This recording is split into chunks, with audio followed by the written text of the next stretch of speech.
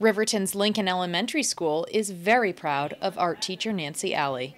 We've always tried to prove that we were one of the top schools in the state with some of the best teachers, and Nancy has proven it, getting this award, and it makes us feel real proud to have teachers like her.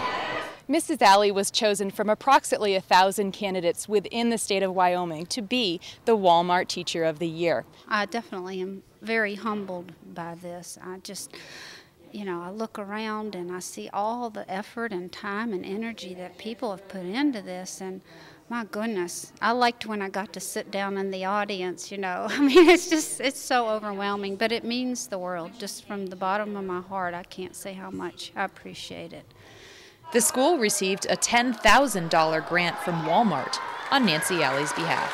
This is our way of getting involved in education, and it's a wonderful thing to do because it gets us involved in the community, it gets us involved with education, and everybody profits by it. Nancy has dedicated her whole life to teaching.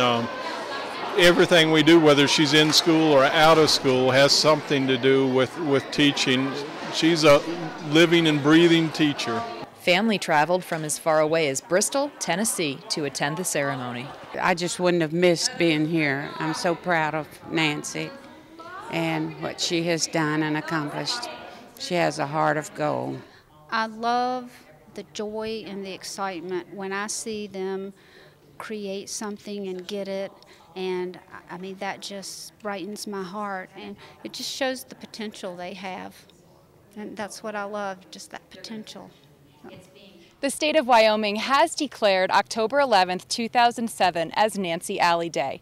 Mrs. Alley is now in the running for the National Teacher of the Year Award. In Riverton, I'm Cheryl Lee for K2 News.